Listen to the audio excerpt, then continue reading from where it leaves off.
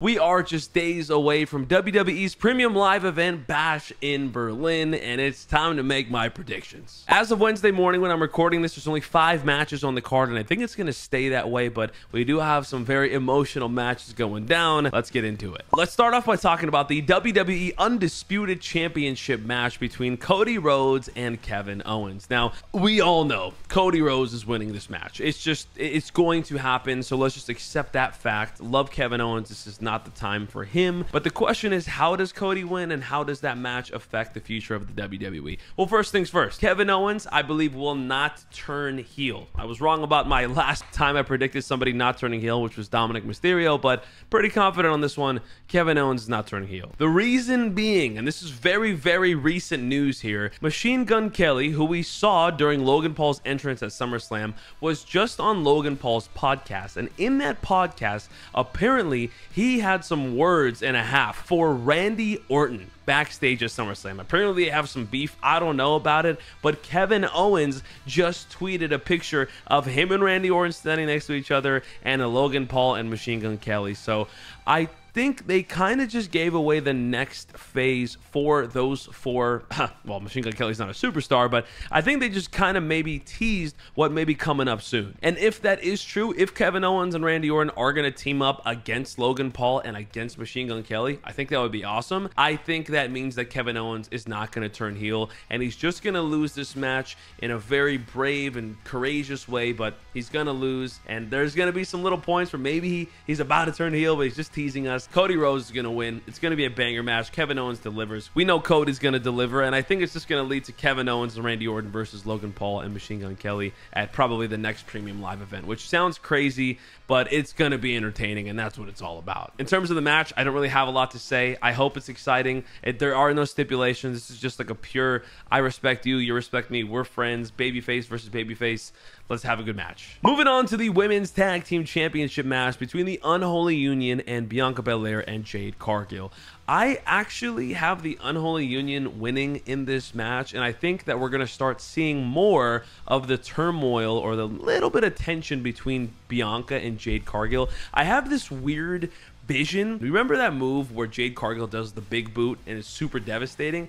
I keep having this vision of her hitting that accidentally on Bianca Belair. Bianca's going to sell the absolute heck out of it, and then they're going to capitalize and pin Jade to win the match, or maybe even Bianca. It doesn't really matter, but I have a feeling there's going to be some incidental contact there, and that's going to cost them the match. So it's still a clean loss, if you want to call it that, but a dirty win for the Unholy Union.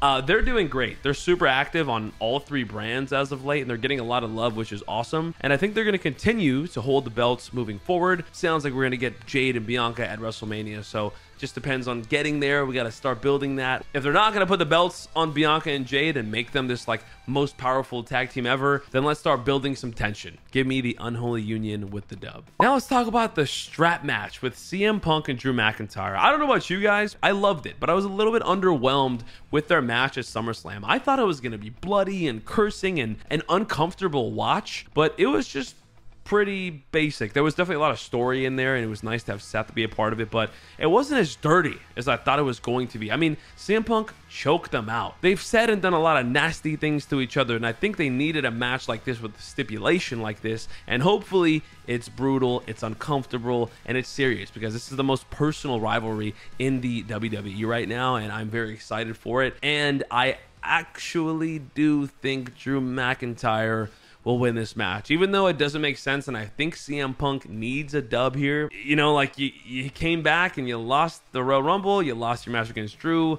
Are you going to lose a 3rd time? I do actually have Drew McIntyre winning this match for the same reason I had Drew McIntyre winning this match at SummerSlam. I think Seth Rollins is going to return. I don't think Seth Rollins is actually that hurt. He has been written off of TV for some weeks now. I guess it's possible that he comes back and feuds with Bronson Reed right away because they took him out, but it definitely makes sense to have Seth and CM Punk probably main event Bad Blood. I don't know, just an idea, but like Seth coming back to cost CM Punk, because remember the last time they were in the ring together, they were about to go at it because CM Punk laid out Seth Rollins at SummerSlam, and there's a lot of bad blood between the two. So I could see Seth Rollins coming back, costing CM Punk, Drew winning the match, and moving on, because I also think that Drew is going to be Gunther's next opponent. That's a conversation for later.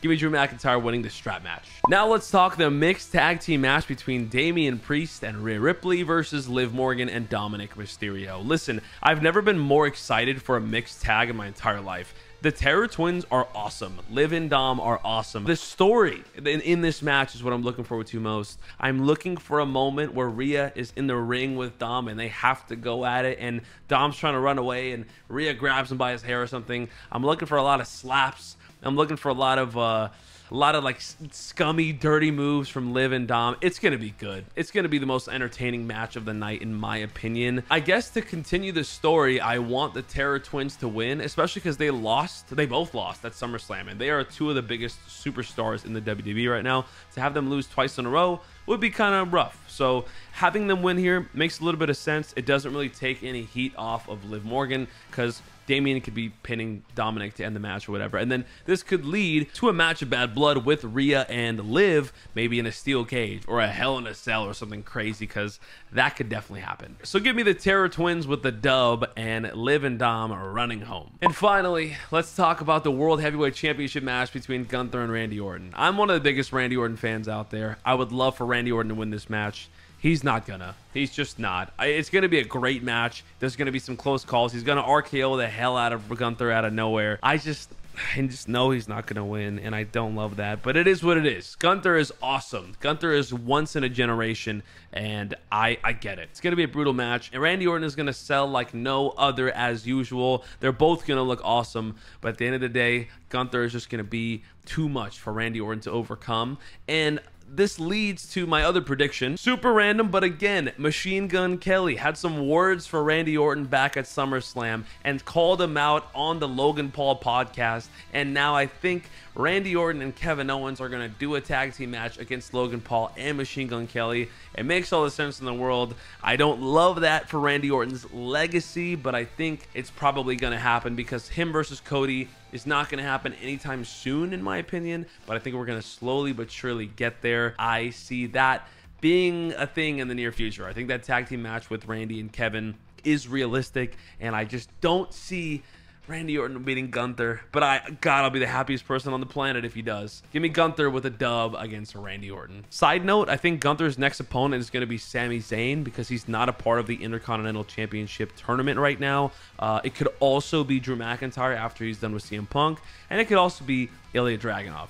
Either one of those options, I'm down. Those are my predictions. Let me know in the comments down below what you guys think. I'm excited. It's a good pay-per-view, although I do feel like this entire pay-per-view is predictable. I genuinely feel like all 5 of my predictions are going to be correct, but I hope I'm wrong, because that makes wrestling fun. So we'll see what happens. Let me know in the comments down below what you guys think. Bash in Berlin is going to be good.